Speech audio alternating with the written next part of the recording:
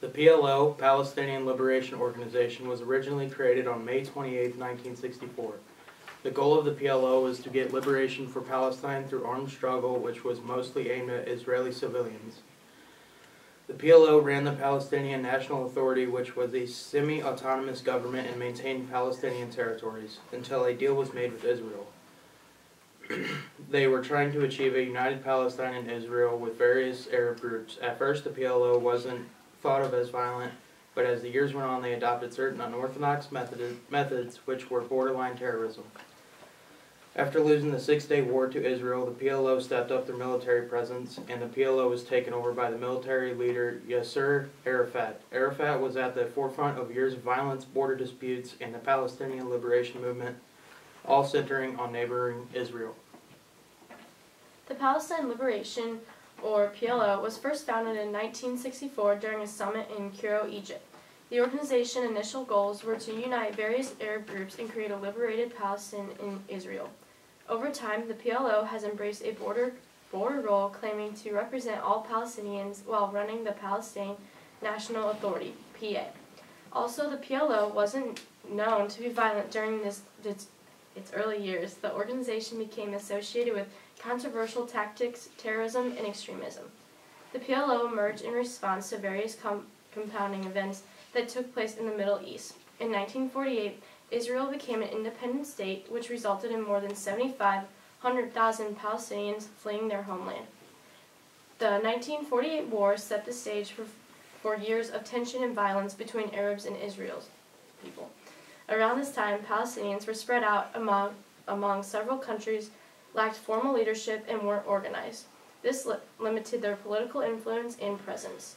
After the Arab-Israel Six-Day War of 1967, in which Israel emerged victorious, the PLO began to ramp up their presence. A group known as Fatah, led by military leader Yasser Arafat, started to dominate the organization. In 1969, Arafat became chairman of the PLO's executive committee, holding the title until his death in 2004. In 1964, the PLO was formed during the Arab League Summit. The Palestine National Council was comprised of Palestinian civilians who defined the group's goals, including the destruction of Israel. After the Six-Day War in 1967, the PLO became more prominent after Israel's victory, and Yasser Arafat, the leader of the Fatah, a military group, infiltrated the PLO and became chairman of the PLO's executive committee, holding the position until his death in 2004. And the structure of the PLO is divided up into four groups: the Palestine National Council, the PNC. The PNC sets the PLO's policies and determines who is elected to certain committees. The Executive Committee, which oversees daily affairs, determines the budget, and represents international affairs. The Central Council, that has 124 members who serve as an intermediary to the PNC and Executive Committee. And the Palestine Liberation Army, who is the official military branch of the PLO, which was established in 1964. Yasser Arafat was born on August 24, 1929, in Cairo, Egypt, to a Palestinian father and an Egyptian mother. He was raised in Cairo, but always considered himself Palestinian. After his graduation from the Cairo University, Arafat was commissioned as a lieutenant in the Egyptian army. The year 1964 was seminal for Arafat, marking the founding of the Palestine Liberation Organization, PLO, which brought together a number of groups working toward a free Palestinian state. 3 years later, the Six-Day War erupted, with Israel once again pitted against the Arab states. Once again, Israel prevailed, and in the aftermath of Arafat's Fatah gained control of the PLO when he became the chairman of the PLO Executive Committee in 1969. In the years since his death, conspiracy theories regarding the true cause of Arafat's demise have abounded, many holding Israel responsible. In November 2013, researchers in Switzerland released a report revealing that tests conducted on Arafat's remains and some of his belongings support the theory that the late Egyptian leader was poisoned. Evidence from the report suggests that radioactive polonium, a highly toxic substance, had been used. Suha Arafat, Yasser Arafat's widow, supported the findings in media interviews as proof of Arafat's murder. Other authorities, including a Russian medical investigation team called to the case, have maintained that they believe Arafat died of natural causes. In 2011, the PA made a bid for full member state status in the UN. Although this attempt failed, the UN General Assembly voted to make Palestine a non-member observer state in 2012. This distinction allows Palestinians to participate in General Assembly debates and improves their odds of eventually joining UN agencies. And another step forward, the PLO became a member of the International Criminal Court in 2015. Currently, Mohammed Abbas serves as the PLO's chairman and president of the PA. Abbas is considered relatively moderate and has voiced opposition to violence in past conflicts. The PLO's present efforts have focused on achieving international recognition of Palestinian statehood. However, a two-state solution is a controversial plan that Israel's Prime Minister and the United States both oppose. In fact, in 2017, U.S. President Donald Trump recognized Jerusalem as the capital of Israel, generating disapproval among Arabs and other allies.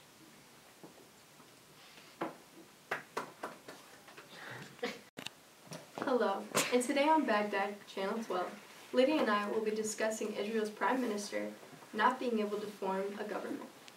Jacob will be discussing the troops being taken out of Syria and the thoughts of the Kurdish people and the effects of all these events. Lastly, Dominic will be covering Iraq. Lydia, give us the rundown. So right now, Israel's Prime Minister is Benjamin Netanyahu. He is Israel's longest-serving leader. He has been unable to form a coalition government. No one can come to an agreement, and he hasn't made any further efforts towards it. He recently published a video on his 70th birthday talking about how he worked consistently to forge a broad national unity government. He also did so with his political rival and former Army Chief Benny Gantz, Blue and White Party, but ultimately failed. Netanyahu made the announcement 2 days before his deadline. He returned the mandate to the president, Reuven Rivlin. Rivlin intends to have Gantz to have the job of putting together a new government. This will be the first in over a decade that anyone but Netanyahu would be given the chance to head the Israel government. Luckily, this won't end Netanyahu's political career. Once Gantz is asked, he will have 28 days to attempt to have a coalition. If it does not happen, another election may have to be called. Many in Israel are predicting that he will also fail. Now to you, Jacob, in Syria. President Trump controversially pulled U.S. troops out of Syria a few weeks ago. Since then, the Turks have pushed the Kurds completely out of Turkey and into northern Syria. Turkey used the chemical white phosphorus on the Kurds, which burns the skin. Wait. Breaking news from the White House. The ISIS leader is dead. More details to come from President Trump.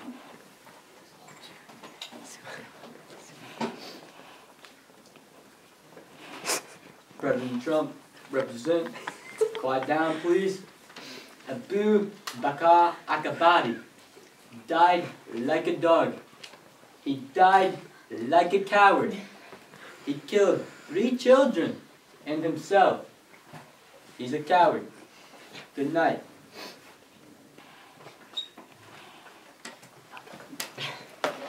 So, back in Syria, Russian troops have stepped in between the Kurds and the Turks, and President Trump lifted all sanctions on Turkey after they agreed to a ceasefire. Over to Dominic in Iraq. Hey guys, welcome to Iraq. First off, I'm going to talk about Iraq's history, just a little bit. In August 1990, Saddam Hussein, which was the ruler of Iraq at the time, unexpectedly seized Kuwait, capturing it in 48 hours, and incorporating it as Iraq's 19th province. Saddam's invasion would lead to what was the most massive American military action in the Middle East since World War II. It was called the Gulf War. Now I'm going to talk about Iraq's economy today. Iraq's state-dominated economy is led by the oil sector, which provides about 85% of government revenue. The war against the Islamic State exposed a high cost on the economy, which also has been hurt by rampant corruption, terrible oil prices, and a war-damaged infrastructure.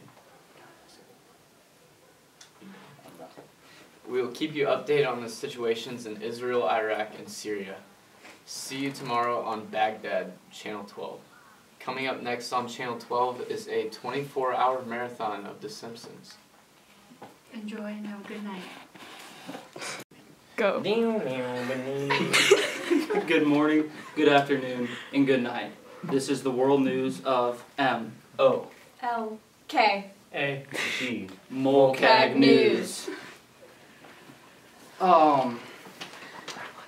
In 1946, Mustafa Barzani formed the Kurdistan Democratic Party, KDP, to fight for autonomy in Iraq. But it was not until 1961 that he launched a full armed struggle. The policy was accelerated in the 1980s during the Iran-Iraq War, in which the Kurds backed the Islamic Republic. Today, they form a distinctive community, united through race, culture, and language.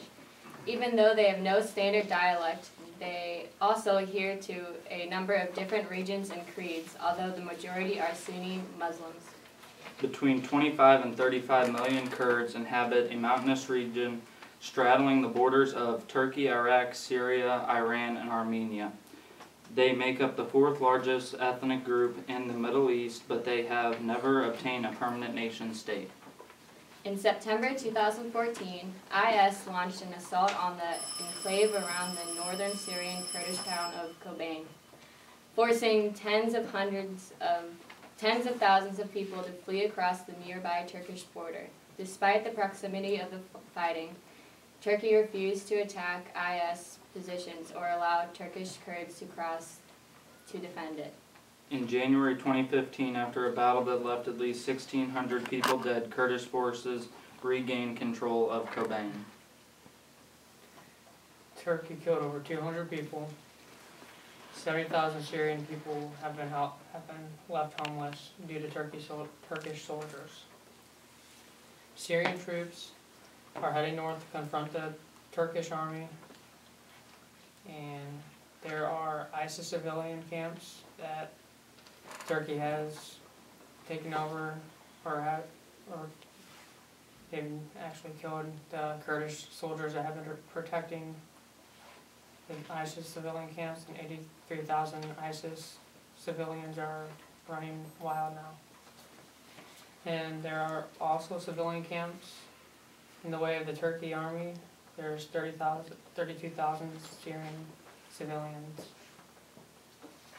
Recently, the U.S. has pulled troops out of Syria. They are considering leaving troops behind to secure oil fields in the region and to make sure it doesn't go into the hands of a resurgent Islamic State. There is still air patrol in the air watching over the U.S. troops leaving the country. The U.S. President Donald Trump announced that Turkey said it would be stopping combat operations and making a ceasefire in northern Syria permanent, prompting the United States to lift recent sanctions it imposed on Turkish imports in response to the campaign. He said, the sanctions will be lifted unless something happens that we are not happy with, Trump said.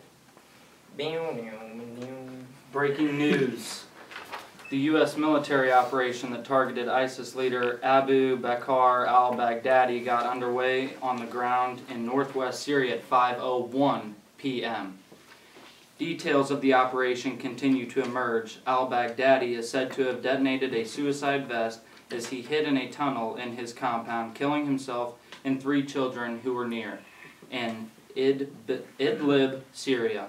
Also, luckily, no U.S. service members were killed in the raid, but 1 dog was hurt, but is on track to have a successful surgery. Russia wants the U.S. to leave Syria and has repeatedly stated that it believes the U.S. is in Syria is illegally.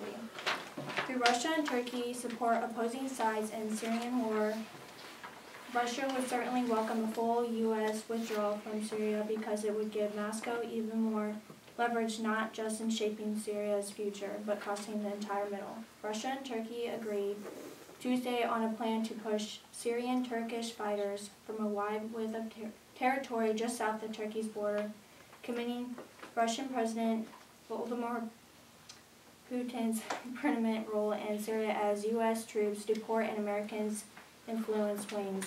Russia is recruiting states and region to recognize the Syrian government's authority. Right now in Turkey, since the U.S. troops have left, they started using chemical attacks, such as white phosphorus and napalm. They're fighting against the Kurds because they're afraid of them owning land near them. Turkey and Russia have started working together, and they're helping push the Kurds out of Turkey.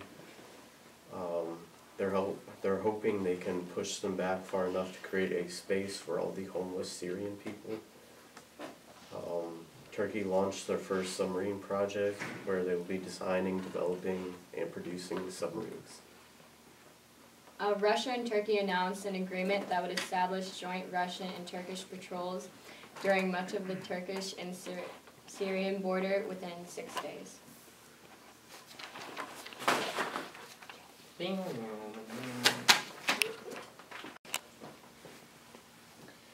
Good afternoon, everyone. We will be covering several topics: Syria today, Turkey today, Iran history, and Israel history.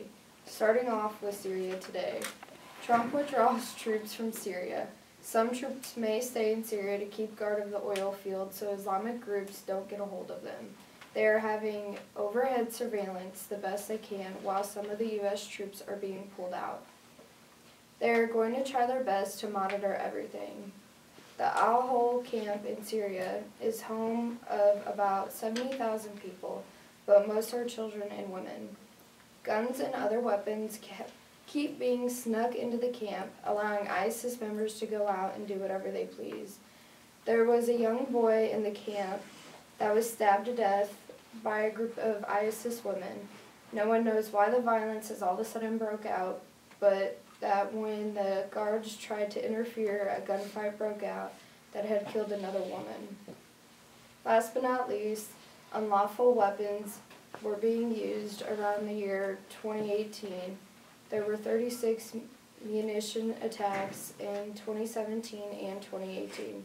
Between the years 2013 and 2018, the Human Rights Watch investigated and found that 85 chemical weapon attacks were confirmed. Now handing it off to David Miller with Turkey Today. For Turkey, Donald Trump just lifted all sanctions that were put in place because of their attacks on Syria. The Syrian ceasefire was also stated to be permanent. Russia also has become a power player in the Middle East because Putin has started to work with Erdogan, which is the leader of Turkey.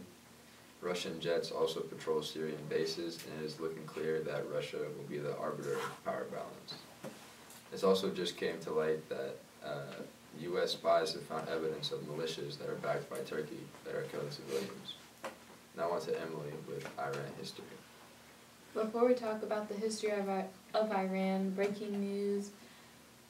On Sunday morning, ISIS leader Abu Bakr al-Baghdadi was pronounced dead after a military raid in northwest Syria. There was no U.S. deaths during the operation. Trump said that he died like a dog, he died like a coward, and the world is a much safer place. Now on to Iran's history. Iran used to be a vibrant, cultured, beautiful country to now restricting and oppressive rule. Iran looked a lot different to the Islamic Revolution of 1979. Before the revolution, women dressed in a different way. After the revolution, women were required to wear headscarves, and if they were seen without them in public, they would receive 2 years of jail time.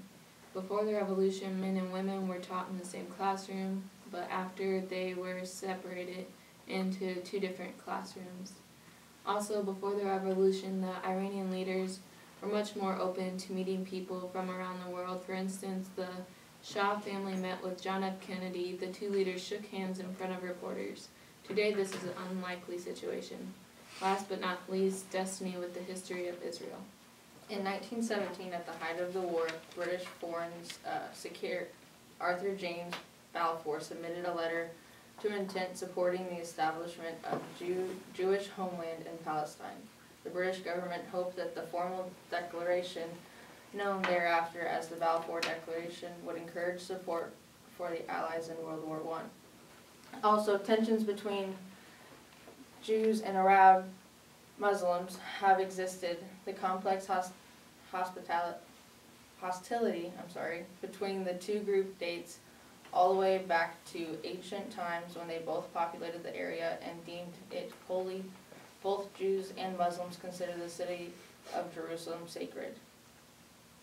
The United Nations approved a plan to partition Palestine into a Jewish and Arab state in 1947, but the Arabs rejected it. In May 1948, Israel was officially declared an independent state with David Ben-Gurion, the head of the Jewish Agency, as a prime minister. And that's all the news for today. Welcome back to CSS News. Today we are at the Israel Historic Museum discussing the history of Israel. Around 722 BC, the Aryans invaded and demolished the northern kingdom of Israel. In 568 BC, the Babylonians conquered Jerusalem and destroyed the first temple, which was replaced in 516 BC. For the next 2,000 years, the land of Israel was conquered by many groups, such as the Persians, Greeks, Romans, Arabs, that's just to name a few. From 1517 to 1970, Israel was a part of the Ottoman Empire. And in 1917, the British Foreign Secretary Arthur James Balfour sent a formal declaration for the Jewish people to gain their support. The form was known as the Balfour Declaration. It stated that the Jewish people would be granted Palestine as their homeland if they would help the Allied troops. After World War I, Great Britain took control over Palestine, which was modern-day Israel, Palestine, and Jordan. The British controlled Israel until May 14, 1948. In 1947, the United Nations approved a plan to split Palestine into Jewish and Arab state, but the Arabs rejected it. Israel declared its independence on May 14, 1948. The Arab-Israeli War broke out almost immediately following this announcement, when Arab nations surrounding Israel invaded former Palestinian territory. The year before, the UN adopted Resolution 181, which would divide Palestine into Jewish and Arab states. The Arab-Israeli War ended in March of 1949, when Israel finally came to an agreement with the Arab states surrounding it. Israel won the war, Jordan had a partial victory, and the Palestinian Arabs were defeated as well as the Egyptians. As a result of the Arab-Israeli War, Israel controlled the area that the UN General Assembly Resolution 181 had said would be a Jewish state, as well as 60% of the Arab state proposed in 1947 by the partition plan. A set of agreements were signed during 1949 called the Armistice Agreements. These agreements were signed between Israel and Egypt, Lebanon, Jordan, and Syria. They established armistice lines between Israeli forces and Jordanian Iraqi forces and ended the hostilities of the 1948 Arab-Israeli War. These lines held until 1967. Breaking news. The leader of ISIS, Abu Bakr al-Baghdadi, was killed in an American raid Sunday night. In 1967, the Israel Defense Forces launched airstrikes that crippled the Air Force of Egypt and its allies. Then, Israel staged a successful ground offensive and seized the Sinai Peninsula and the Gaza Strip from Egypt, the West Bank and East Jerusalem from Jordan, and the Golan Heights from Syria. And then in 1982, Israel invaded Lebanon for the purpose of attacking the Palestine Liberation Organization. Israel forces quickly reached Beirut, where they laid siege to Lebanon's capital. According to people in Lebanon, between 15,000 and 20,000 people were killed, and most of them were citizens of Lebanon. I'm going to be looking back at the ongoing struggle between the Israelis and the Palestinians in 1987 that led to violence, riots, general strikes, and civil disobedience campaigns by Palestinian Arabs spread across the West Bank and Gaza Strip. Israeli forces responded with tear gas, plastic bullets, and live ammunition. The origins of the conflict can be traced back to the Jewish immigration and sectarian conflict in mandatory Palestine between Jews and Arabs. The key issues in the conflict were mutual recognition, borders, security, water rights, control of Jerusalem, Israeli settlements, Palestinian freedom of movement, and Palestinian right of return. On April 11, 1978, King Hassan of Jordan and Israeli Foreign Minister Shimon Peres signs the London Agreement during a secret meeting held at the residence of Lord Michigan in London. December 9th, Israel-Palestinian conflict first begins. Violence, riots, general strikes, and civil disobedience campaigns by Palestine Arabs spread across the West Bank and the Gaza Strip. Israel force responds with tear gas, plastic bullets, and ammunition. On September 13, 1993, Prime Minister Mr. Rabin of Israel and the Palestine Liberation Organization Chairman Yasser Arafat shook hands in a public ceremony at the White House after signing an agreement that granted limited ammunition to Palestine and laid the foundation for future peace talks. On December 30th, 1993, the State of Israel, recalling its Declaration of Independence, affirms its continuing commitment to uphold and observe the human right to freedom of religion and conscience, the Universal Declaration of Human Rights. And back to Carl with the weather.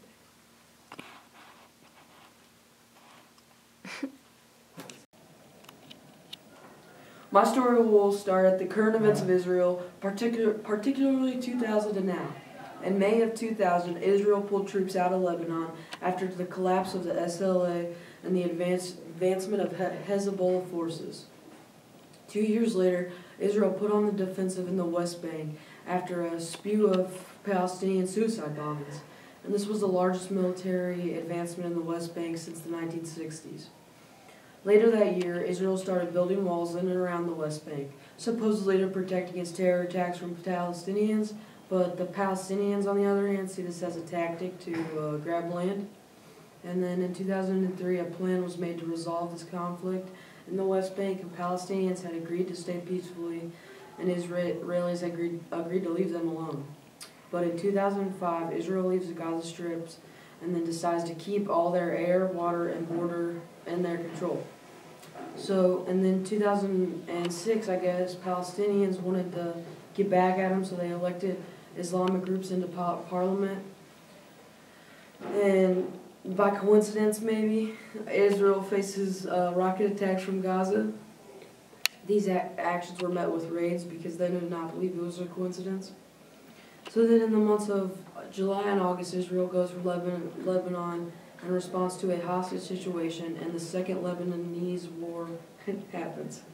Fighting continues, and in December 2008, Israel launches a full-on invasion of Gaza. Next year, February 2009, Benjamin Netanyahu forms the present-day government that they have today. And then you go 2 years later, talk will continue between the Palestinians and Israelis. 2 more years later, Netanyahu will replace all the Jewish groups with secular groups, non-religious. It was because he thought they were getting radical. And then in December 2013, Israel, along with Jordan, and Palestinian authorities signed an agreement to pump water from the Red Sea into the Dead Sea to prevent it from drying up. In 2016, Israel and the country Jordan normalized relations. Palestine and Jordan hadn't, but Israel and Jordan had. So, and then September of 2016, the U.S. sets up a military aid package to Israel, and they will receive $38 billion over the next 10 years. And that was like 4 years ago. And then my most recent thing was in December of 2017, Donald Trump recognized Jerusalem as the capital of Israel. He angered many people, and he also made a lot of people happy. So that's all I really have for the present day of Israel. Thank you.